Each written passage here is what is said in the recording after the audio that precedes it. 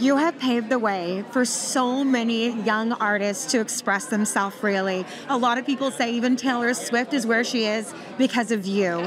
So tell me, what was it like to be so courageous at such a young age? Well, I didn't really equate it with courage. I equated self-expression with it being mandatory, in that if I wasn't writing or expressing in some form, and there's so many forms, that I would be depressed. I would not want to be here. So it's directly expression and writing and chronicling chapters of life for me is just part of being here. It's part of what makes it fun to be here, even when what I'm writing about is not so pleasant.